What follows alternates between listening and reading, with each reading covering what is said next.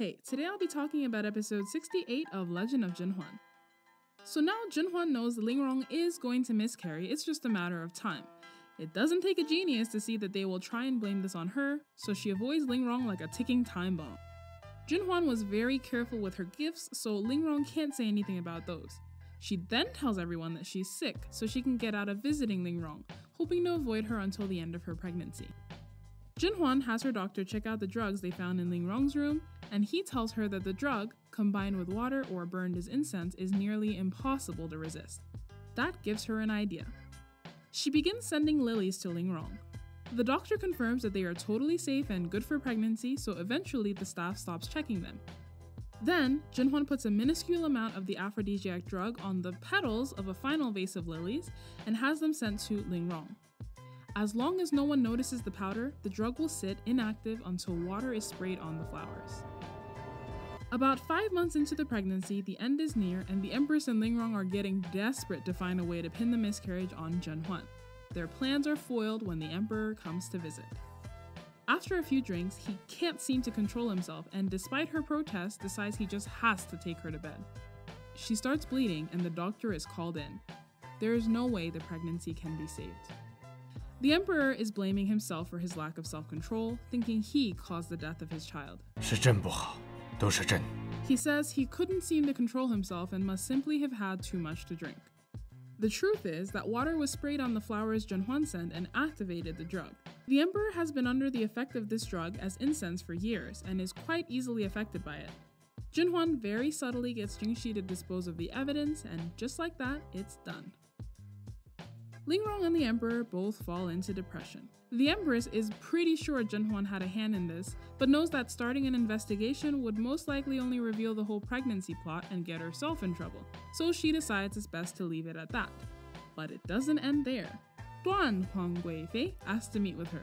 She says she had some suspicions about Lingrong's miscarriage, and after some investigation, found the remnants of an aphrodisiac in Lingrong's ashes from that night. The Empress wants to brush it under the table, but there is a lot of evidence, and Duan, Jing, and ZhenHuan are all there. This is why it was so smart to get these two promoted. The Empress can and will ignore ZhenHuan, but she can't ignore the combined power of all three of the next highest positions in the harem. She orders Lingrong's palace searched. As expected, they find more of the aphrodisiac drug. They present the evidence to the Emperor, but since he still feels bad about her miscarriage, he wants to go easy on her. ZhenHuan says she agrees. After all, Lingrong has always been such a dear friend to her. She brings out a cream and says she remembers when Lingrong gave it to her after she got scratched by a cat in episode 25. Duan and ZhenHuan put on a nice little show. Didn't Lingrong give you this cream when you were pregnant? Why, yes she did. Why do you ask? You miscarried right after that, right? Weird. Maybe we should have the doctor check it. Then the doctor checks it and says it's full of musk, which is dangerous for pregnant women, and so ZhenHuan has known for years about this, and based on how scared the Empress looked when she first brought up the cream, she knew as well. In episode 44, after checking the cream, Dr. Wen told ZhenHuan that it had musk in it. It was a huge blow at the time, but now ZhenHuan has just been waiting for the perfect opportunity to pull this out and give Lingrong one final blow. Lingrong 的心好。 Lingrong is called in to see the Emperor. I love everything about the acting here. She knows this is the end, and after having been a pawn for so long, it must almost feel like a relief. 这样好的阳光，以后再也看不到了。 When she sees the Emperor, she doesn't deny a thing. She tells the Emperor exactly how she's felt all these years. 您对待我，就像对待一只听话的小猫小狗有什么区别吗？ She's finally able to let it all out. When asked, she says no one was behind her actions and she did it all on her own. Rather than demote her, the Emperor decides to put her under permanent house arrest. Someone will come by and slap her daily, and all of her close servants will be killed. The servants are always getting punished for no reason. Lingrong asked to see ZhenHuan for her exit interview. She asked ZhenHuan to bring her some almonds. Based on her face, the servant sent to slap her has been doing her job. She starts with her tragic backstory. Her parents were poor, but her mom worked day and night as a seamstress, killing her eyes so she could help her husband succeed. As she grew more haggard, her husband, Lingrong's father, married more consorts who took advantage of her kind nature and bullied her. 入宫后，连宫女都敢欺负我。我很怕梦见我变成跟我娘一样生不如死。 ZhenHuan says it's no excuse for what she's done. Lingrong does make some really good points about how ZhenHuan has treated her, and I mentioned this in an earlier video. I wouldn't say she mistreated her, but she never really treated Lingrong as a friend, more like a charity case she could use when it was convenient. She could have helped her at any time, but only deigned to do so when she needed her support after Meizhuang got imprisoned.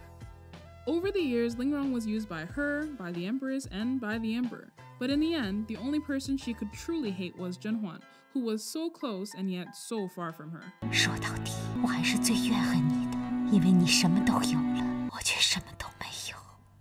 ZhenHuan decides she's heard enough, but before she can leave, Lingrong gives her some parting words. 皇后，杀了皇后！ And then she dies. Turns out that the almonds that she asked ZhenHuan for were her suicide tool. Bitter almonds of this type contain cyanide, and even eating a few, like Lingrong did, can cause death. So why the hell do they have them? Story-wise, they tie into something that comes up in a later episode, but logically, why is the Imperial Kitchen like, lettuce, check, fish, check, suicide almonds, check, check? Seems like a sketchy thing to keep in stock. So ends Lingrong.